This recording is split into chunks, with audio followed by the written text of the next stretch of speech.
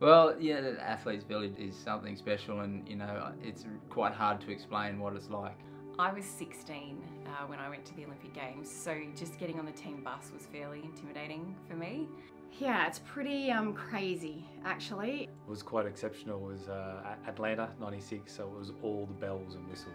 You go into a village and something like 4,000 athletes and support staff all in the one location.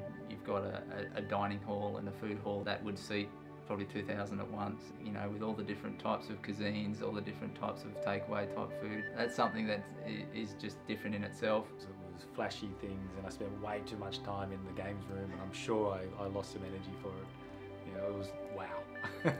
You're preparing for the Olympics, you know you're going to the Olympic Village, but for my first Olympics it only hit me when I got there. I was shocked at what I saw some athletes eating before they competed. Great after you finished competing, but that was probably one of the things that really surprised me. So bringing my mind back to the task, and that was performance and getting it off, just being there for an experience.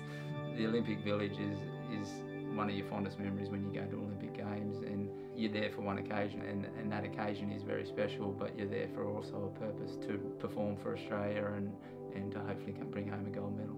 One of the best parts of the Olympic experience was that those older athletes were really mentors for me and were able to help me through that process of what can be very intimidating walking into an Olympic athlete village with some of the best athletes in the world.